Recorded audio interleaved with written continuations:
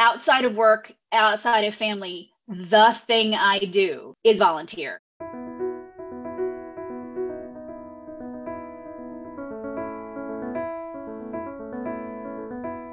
Appfire seemed to be so focused on philanthropy and giving back and realizing their fortunate place in the world and making sure that they spread that. It was absolutely my number one choice for a company because of that. Oh, thank you so much. Pleasure to be so here. Happy to help. Thank you. Thank you all for being here.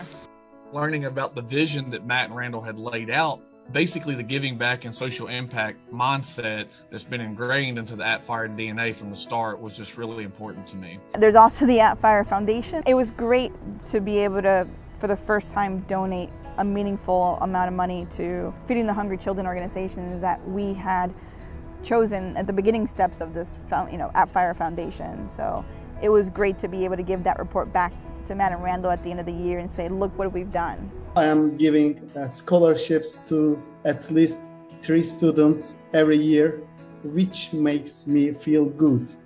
We have multiple of these organizations taking care. One organization is called People for Animals. Any animal on the street wounded, I am there calling them till they come and take the animals. I have a small jewelry business back in the Philippines, and for every earring that you buy, you give 10% to the community and to challenged areas. A group that I'm in heavily called the Quakertown Community Outreach. I'm in everything volunteer. I also am an event coordinator with them. Their goal is to provide support services for at-risk populations and people who are without a home. And anytime we hear of any situation in the community where there's a need, we really try to step in and do whatever it is that's needed. Me and my family, we help a coding class that's offered to basically adults who are looking for a career change. You're able to take this class for free.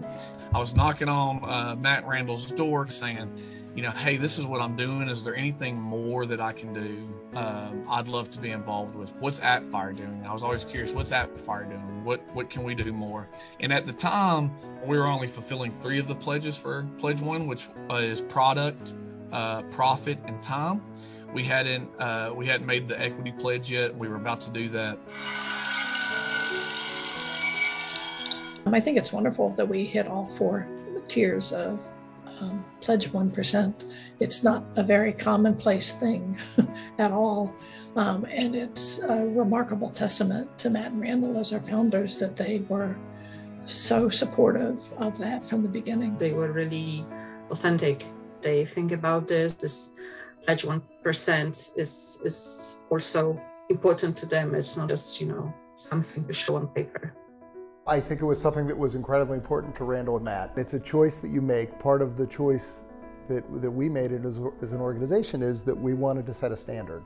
It's a natural evolution to our original involvement in the program, and I think something is very, very important. And if there's one thing that I've seen in my year here is when things are important, we make them happen.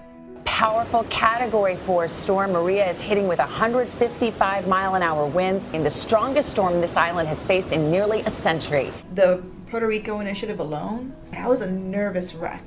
Yeah. I had no idea what I was flying into. And I was just gonna fly in there with my own provisions. And when Matt was like, no, we'll help you, we'll chip in. And it wasn't just Matt and Randall chipping in.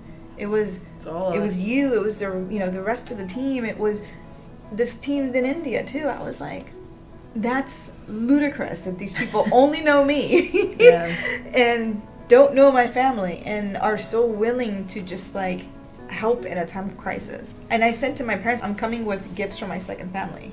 And that was a tough time. But Matt was just so supportive, Randall was so supportive. They completely understood the chaos behind it and gave me the space that I needed to be there with my family, clearing out the streets, fixing the roof, giving out these provisions to the neighbors who literally had nothing. There was nothing in Puerto Rico that you can get.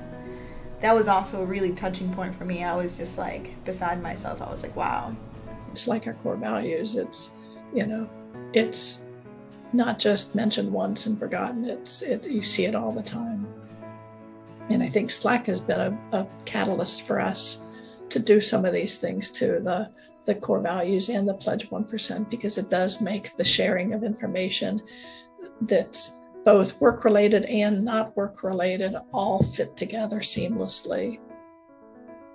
Army veteran Steve Kling.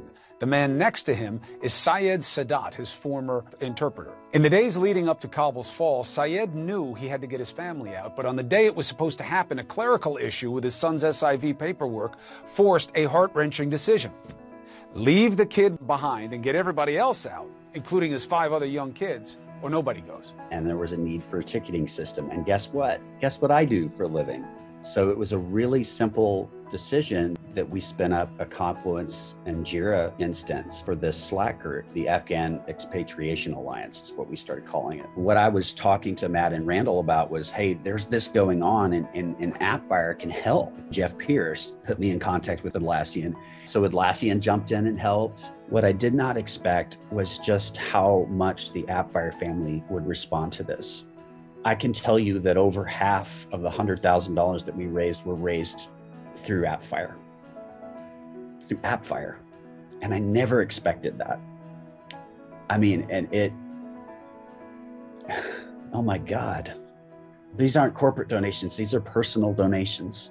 Syed's son, Adil, spent a week trying to cut through this chaos to get to the airport. He spent several days trying to identify himself to soldiers. Eventually, with Kling's help, Adil was finally rescued, brought over a gate with a ladder in the middle of the night. Steve got word Adil is in D.C. He immediately bought plane tickets to get the teenager from D.C. to his family in Sacramento, California.